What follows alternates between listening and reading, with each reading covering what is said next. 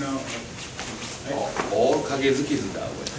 Don't think about the technique by the kata, name of the movement, then the answer will become easier. So this is why here you have to learn before.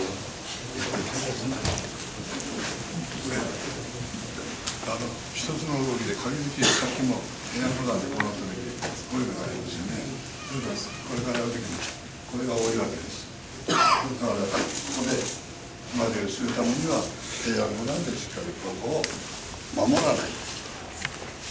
So a lot of people here and go down too after they tendency body to moving sideways. It's not right angle.